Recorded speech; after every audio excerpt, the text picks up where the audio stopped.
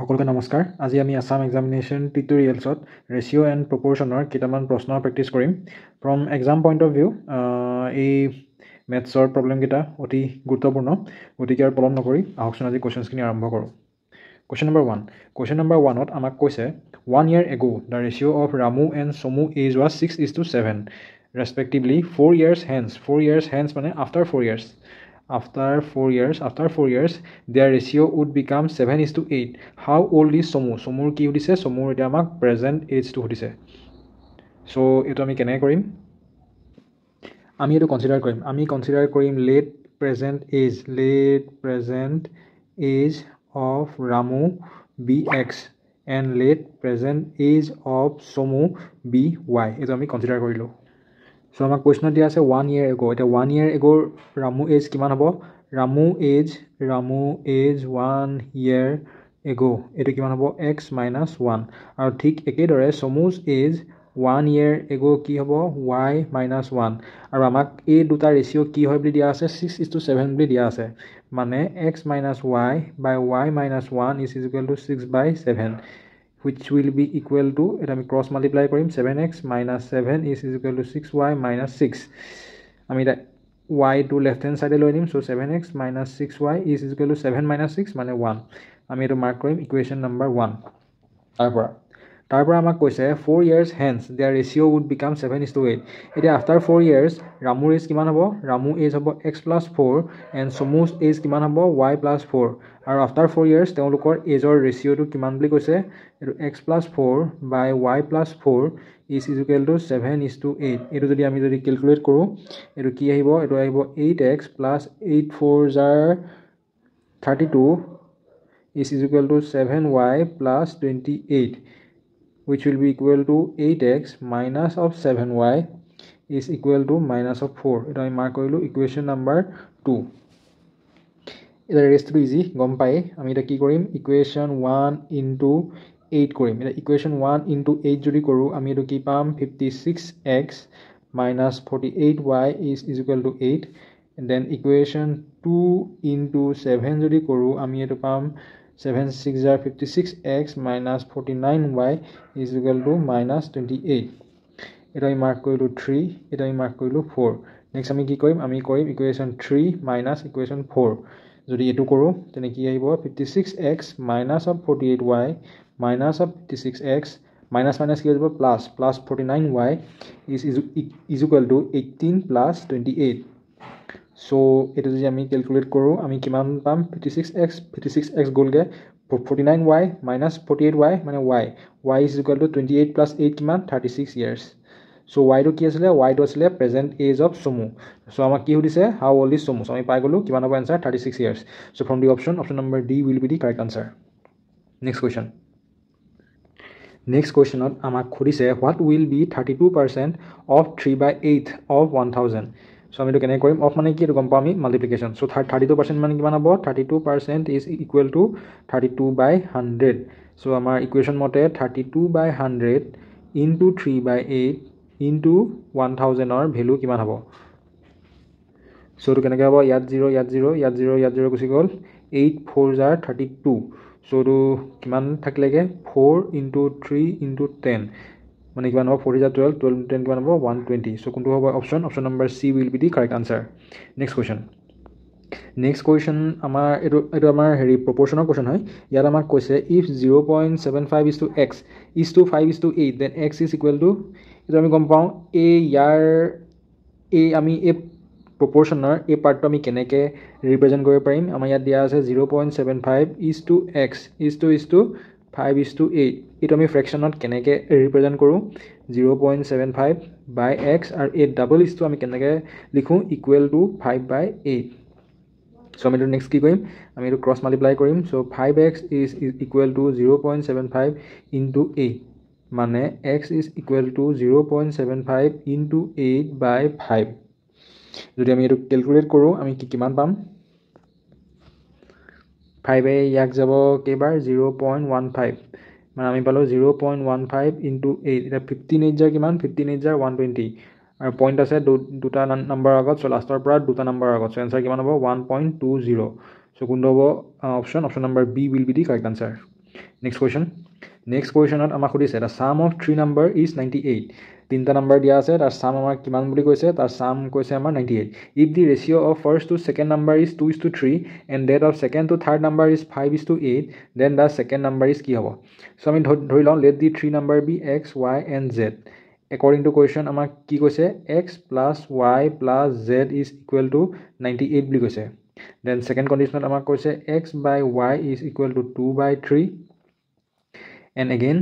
y by z is equal to 5/8. এটো আমাক কৈছে আৰু আমাক ইয়াত ভ্যালু খুজিছে y so আমি a first ratio and second ratio আমি a x আৰু z to y ফৰ্মত লিখিম so আমি a first ratio to বাৰ কি পাম x is equal to 2/3y আৰু a second ratio to বাৰ কি পাম z is equal to 8y by 5 এই দুটা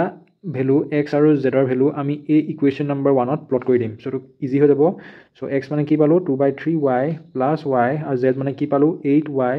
by 5 is equal to 98 এটা আমাৰ LCM কি হ'ব 15 3 এ 15 ক 5 times যায় and 5 into 2 10y plus ইয়াতে কোনাই so 15y plus 5 এ 15 ক 3 times যায় 8 3 is 24 24y is equal to 98 so to pass কৰিলে আমি তো পাম 49y is equal to 15 into 98 মানে y is equal to 15 into 98 by 14 আমি যদি 7 এ কৰো 7 7 is 49 ইয়াত আহিব 7 on the 7 1 2 8 7 4 is 28 then 7 e koile 7 to the 14 then 15 to the given 30 so from the option kuntu hobo option number B will be the correct answer next question amak koise two numbers are in the ratio of 3:5 if 9 is subtracted from each then new numbers are in the ratio of 12:3 then the smaller number is kiman hobo dhori lo hey duta number dhori lo x is to y hey duta number ki hoy dhori losu 3k is to 5k আমি এই বুলি ধৰি লৈছো এতিয়া আমাক কৈছে এই দুটা নাম্বাৰ পৰা যে 9 টো সাবট্ৰাক্ট কৰি দিও ধৰি লও 3k - 9 দেন 5k - 9 যদি কৰো ইয়াৰ ৰেশিওটো কিমান বুলি কৈছে 12/23 বুলি কৈছে সো আমি এটো কি কৰিম আমি এটো দিয়া ক্ৰস মাল্টিপ্লিকেশন কৰিম ক্ৰস মাল্টিপ্লিকেশন কৰোতে 23 into 3 so 69k - 9 3 is 27 7 2 20 so 207 is equal to 12 5 is 60k minus 108 এফাল থাকিলে 9k is equal to 99 মানে k মানে কি পালো k মানে পালো 11 সো নাম্বার কিটা আমি কি বুলি লৈছিলো 3k আৰু 5k এতিয়া 3k মানে কি হয় 3k মানে হয় 3 into 11 which is equal to 33 আৰু 5k মানে কি হয় 5 into 11 which is equal to 55 so smaller number কোনটো হয় smaller number is 33 so option number B will be the correct answer next question next question আমাক দিছে p is to q is equal to 8 is to 15 মানে p by q দিয়া আছে আমাৰ কিমান 8/15 আৰু q by r দিয়া আছে কিমান q by r দিয়া আছে 3/2 এতিয়া আমাক কিহৰ ৰেশিও দিছে আমাক এতিয়া p is to q is to r ইয়াৰ ৰেশিও দিছে ইয়াৰ ৰেশিও উলিয়াব হলে কি কৰিম আমি এই ৰেশিও কিটা এনেকে প্লট কৰি লম দেন আমি এই q ভ্যালু কিটা ইকুৱেল কৰিবলৈ ট্ৰাই কৰিম এতিয়া 15 আৰু 3 LCM কিমান হয় 15 হয় সো এতিয়া এই ইয়াত ফাৰ্ষ্টৰটোত এটা 15 এ 15 ক কেবাৰ যায় 1 টাইম যায় সো আমি তলেৰ পৰা 1 দি মাল্টিপ্লাই কৰিম so 8 into 1 by 15 into 1 which will be equal to 8/15 then আমাৰ তলত এটা 3/2 আছে এটা 8 3 এ 15 ক কেবাৰ যায় 5 টাইম যায় সো আমি তলেৰ পৰা 5 দি মাল্টিপ্লাই কৰিম so 5 into 3 15 and 5 into 2 10 so এতিয়া আমাৰ ইয়াত q ভ্যালুটা সেম হল নে হল সো আমি এতিয়াটো p is to q is to r ফৰ্মত লিখিব পাৰিম হেতু কি হ'ব 8 is to 15 is to 10 so kuntu hoy option number C will be the correct answer next question not amak khudise je p is to q is equal to 8 is to 15 mane p by q dia ase 8/15 then q by r dia ase kiman 5/8 and r by s dia ase kiman 4/5 eta amak ki hodise p is to s so ami etia first আমি calculate কৰিম p is to q is to r is to s হেতু কৰিব হলে আমাৰ ইয়াত ফাৰ্ষ্টত এই q value কিটা সেম কৰিব লাগিব দেন এট লাষ্ট এই r ৰ ভ্যালু কিটা সেম কৰিব লাগিব এটা ইনিশিয়ালি আমি এটা এই q ভ্যালুটো সেম কৰিবলৈ ট্ৰাই কৰিম সো এটো কেনেকৈ হ'ব এটা 15 আৰু 5 ৰ এলসিএম কিমান হয় 15 হয় সো এন্ড 15 এ 15 ক কেবাৰ যায় 1 টাইম যায় সো এটো আমি কেনেকৈ লিখিম 8 into 1 by 15 into 1 which will be equal to 8/15 then তলত a 5 এ 15 ক কেবাৰ যায় 3 টাইম যায় সো আমি কি কৰিম তলৰ পৰা 3 দি মাল্টিপ্লাই কৰি দিম 5 into 3 8 into 3 এটো কৰিলে কিমান হ'ব 5 into 3 15 8 into 3 কিমান 24 এই তলৰটো আমি as it is লিখি দিম 4/5 which is equal to 4 by 5 ইয়াত আমাৰ এই q টো সেম হৈ গল কিন্তু আমাৰ ইয়াত কি বেলেগ হৈ আছে আমাৰ ইয়াত এই r টো বেলেগ হৈ আছে এটা আমি আকৌ হে আগৰ q প্ৰসেসটো আমি ইয়াত ইউজ কৰিম r ইউজ কৰিম আমি এটা 24 আৰু 4 এলসিএম উলিয়াম হেতু কি হ'ব 24 হ'ব ঠিক আছে এতিয়া 24 কে কেবাৰ যায় 1 টাইম যায় সো 15 by 24 into 1 into 1 তলে পৰা 1 দি মাল্টিপ্লাই কৰি দিম আৰু এই 4 এ 24 কেবাৰ যায় 6 টাইম যায় সো আমি 4 into 6 কৰিম আৰু তলটো 5 into 6 কৰিম এটো কৰিলে কি হ'ব এটো কৰিলে ওপৰত আহিলে 15 by 24 আৰু তলত কিমান আহিলে 24 by 5 into 6 30 আৰু ইয়াত as it is আমি লিখি দিম যে ইয়াতে আমি কাম কৰা নাই as it is লিখি দিম এটা ফাইনালি আমি ইয়াত এই q ভ্যালুটো সেম পালো আৰু ইয়াত r ৰ ভ্যালুটো সেম পালো সো আমি p is to q is to r is to s year value কি পালো 8 is to 15 is to 24 is to 30 এটো হৈ গল p is to q is to r is to s ৰ value এটা আমাক কিহৰ value খুইছে p is to s এটা p is to s কিমান হ'ব p ৰ ভ্যালু কি আছে 8 আৰু s ৰ ভ্যালু কি আছে 30 so p is to s মানে কিমান পালো p is to s মানে পালো 8 is to 30 এটা 8 is to 30 কিবা কমন নাম্বাৰ যায় নি যায় এটো হল 2 সো 2 এ এটো কেবাৰ যায় 4 টাইম যায় আৰু 30 কে টাইম যায় 15 টাইম যায় সো ফাইনাল আনসার কি হ'ব 4 is to 15 so option number a will be the correct answer next question আমাক খুদিছে find the fourth proportional to 4:16 and 7 এটা fourth proportional মানে কি আমাৰ proportionality terms আমি কেনেকৈ লিখো a is to b is to c is to d এই লাষ্টৰ নাম্বাৰটো আমাৰ fourth proportional বুলি কয় এটা আমাক কি দিয়া আছে আমি যদি a টাইপটোত চাও আমাৰ ইয়াত a ভ্যালু দিয়া আছে 4 b ভ্যালু দিয়া আছে 16 c ভ্যালু দিয়া আছে 7 আৰু আমাৰ d ভ্যালু দিয়া নাই সো আমাকে d টো ফাইন্ড কৰিব কৈছে সো আমি কেনে কৰিম 4/16 is equal to 7/d এৰ ক্ৰস মাল্টিপ্লাই কৰিম d is equal to 7 into 16/4 মানে 4 এ 4 times 7 into 4 কিমান 28 so option number a will be the correct answer next question আমাক খুদিছে what is the mean proportional between 9 and 64 এটা mean proportional মানে কি a is to b is to c is to d এটা আমাৰ ইয়াত mean proportional মানে হৈছে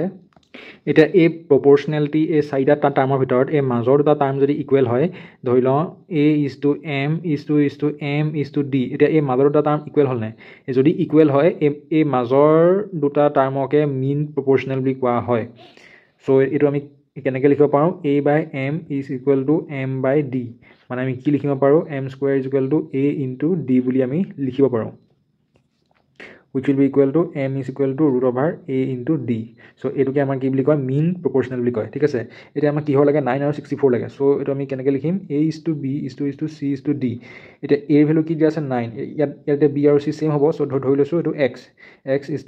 to d value কিমান দিয়া আছে 64 so x square is equal to 9 into 64 মানে x is equal to 9 into 64 এটা আমি কেনেকৈ ভাঙিব পাৰিম root over 9 into root over 64 এটা root over 9 মানে কি 3 into আর 64 root over মানে 8 so 8 into 3 কিমান 24 so option number b will be the correct answer next question আমাক খুদিছে what will be the duplicate ratio of 2:7 এটা ডুপ্লিকেট রেশিও মানে কি ধৰিলো আমাক রেশিওটা দিয়া আছে a is to b এই a is to b duplicate রেশিওটো কি হ'ব a square by b square হ'ব সো আমাৰ ইয়াত ৰেশিওটো কি দিয়া আছে 2:7 ইয়াৰ ডুপ্লিকেট রেশিওটো কি হ'ব তেনে 4:7 are 49 so answer কি হ'ব 4:49 so option number a will be the correct answer next question আমাক খুদিছে find the sub duplicate ratio of 81:64 ধৰিলো আমাৰ রেশিওটা আছে a by b বা a is to b এটা ইয়াৰ sub duplicate ratio মানে কি হ'ব root over a is to root over b এটো হ'ব a is to b sub duplicate ratio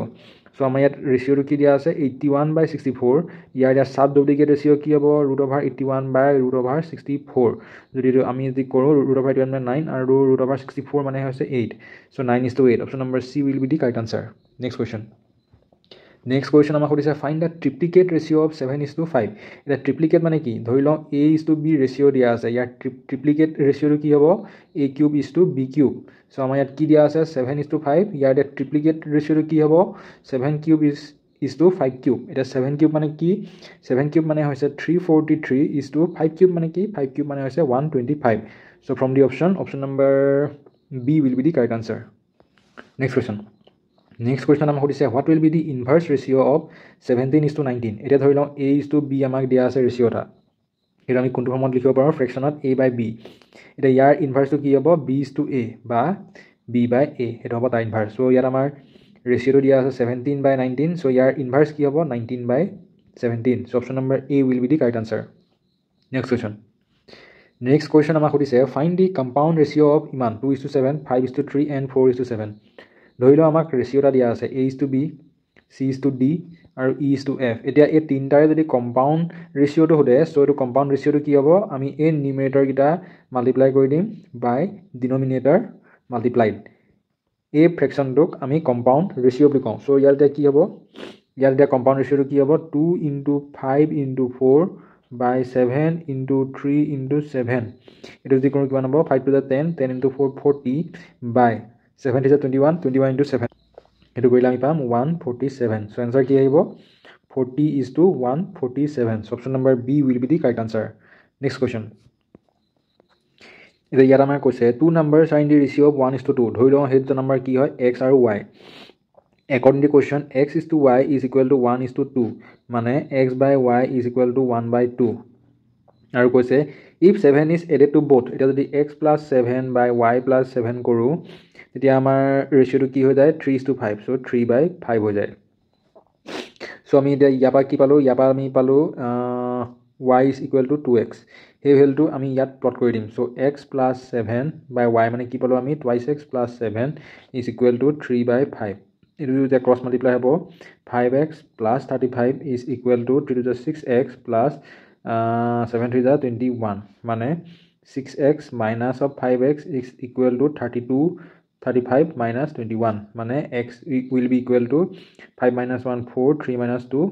1 14. Or y mane ki paislu y mane paislu ami 2x. So y is equal to 14 into 2 which will be equal to 28. Eta amak ki hudisile amak hudisile greatest number. So kuntu greatest hoy y to greatest hoy atar value to kiman 28. So option number C will be the correct answer. Next question. Next question not amak hudise the ratio of three number is 3:4:5 and the sum of their square is iman. The sum of the number is ki hobo ধৰি লও number কিটা হয় x:y:z আৰু ইয়াৰ ভ্যালুটো কি হয় বুলি কৈছে 3:4:5 আৰু কৈছে x² + y² + z² কইলে আমি কি পাও 1250 সো আমি এতিয়া এই বস্তুটো কেনেকৈ লিখিব পাৰো x is ধৰি লও k এটা কমন ফ্যাক্টৰ নিবা দেই k এটা কমন ফ্যাক্টৰ যদি k যদি কমন ফ্যাক্টৰ হয় তেনে x টো আমি কি বুলি লিখিব পাৰো 3k y টো আমি কি বুলি লিখিব পাৰো 4k and z টো আমি কি বুলি লিখিব পাৰো 5k এটো কেনেকৈ আহিলে আমি এই ৰেচিও কিটা আমি এটো ফৰ্মত লিখি দিম x/3 is equal to y/4 is equal to z/5 is equal to k টো আমি কি বুলি কনসিডাৰ কৰিলো এটা কমন ফ্যাক্টৰ বুলি কনসিডাৰ কৰিলো সো x ৰ ভ্যালু কি আহি গল 3k y ভ্যালু 4k আৰু z ৰ ভ্যালু 5k এই ভ্যালু কিটা আমি এতিয়া কোড পুট কৰি দিম আমি এই ইকুৱেচন নম্বৰ 1 ত পুট কৰি দিম x ৰ ভ্যালু কি পাইছিল 3k so 3k whole square and y value ki paislu 4k so 4k whole square z value ki paislu 5k so 5k whole square is equal to 1250 eta 3k whole square mane ki hobo 9k square plus 4 4 are 16k square 5 5 are 25k square is equal to 1250 so kene plus koru etu ki hobo 50k square is equal to 1250 so k square is equal to 1250 by 50 0 0 gusi gol 5 by 125 ok 25 times jay so k value ki palo ami k value palo ami 5 etia amak ki hodise the sum of the number the sum of the number so amak hodise x plus y plus z hetor value to hodise so ami x to ki boli consider korisilu 3k y to ami consider korisilu 4k aru z to ami ki consider korisilu 5k jodi eta plus koru ki pam 5 plus 4 9 9 plus 3 12 12k 12 into k mane ki paislu 5 so 12 into 5 12 5 kiman 60 so option number kuntu correct hobo option number C will be the correct answer next question not amak koise the present ages of Samir and Anand are in the ratio of 5:4 respectively dhori law that of present age s aru a s aru tehetor ratio to ki boli koise tehetor ratio to koise 5/4 ঠিক আছে আৰু আমাক কৰিছে 3 years hence মানে after 3 years তেহেতৰ s to কি age to কি হৈ যাব s plus 3 আৰু a plus 3 আৰু after 3 years তেহেতৰ যোনটো age হয় তাৰ ৰেচিও to কিমান বুলি কৈছে 11:9 এতিয়া আমাক লাষ্টত হদিছে what is Anand present age in years এটা আনন্দৰ present age to কিমান হয় হেতু হদিছে সো হেতু কৰিবলৈ আমি কি কৰিম আমি ইয়াত এতিয়া আমি এটা লিখিব পাৰোঁ s by 5 is equal to a by 4 is equal to আমি ধৰি লৈছোঁ k এটা কমন ফেক্টৰ চ' s মানে কি s মানে 5k আৰু a মানে কি a মানে আমি পালোঁ 4k এই ভেলুকেইটা আমি এই ইকুৱেশ্যন নম্বৰ 2 প্লট কৰি দিম এইটো আছে 1 চ' ইকুৱেশ্যন 2 যদি প্লট কৰি দিওঁ s মানে কি 5k plus 3 a মানে কি হ'ল